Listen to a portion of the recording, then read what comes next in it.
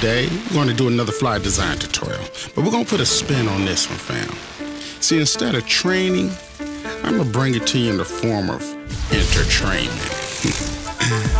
Y'all ready for this one? Let's go. First thing first, I'm going to grab this group, place it. Boom. Now that we got it all in place, let's tune in to the showcase. Now let's bring attention to the burger boy, looking even better than the real McCoy. Shrinked up puppy, now let's bring it down.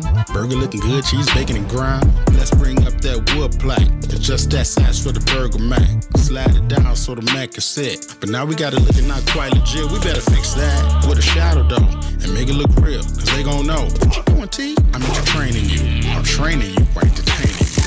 Now let's get back to the burger Mac. Add another element, just like that. Slide it up, yeah, that's looking nice. Better yet, dog, this cold as ice. And we ain't even done, let's add the lights. Shrink it down, let's light the night. Put it in the corner, now we own to something. Make another copy, now we got it crumping. We got it crumping, man, we got it crumping. Make another copy, cause we own to something. There you go, fam, we hitting the spot. Add a little fire, cause it's getting hot. Slide it up so we can see the flame. Let them all know that it's not a game. Go to edit, transform, and warp. Gotta bend the flame, that's called the stork. This ass we ember to the heat.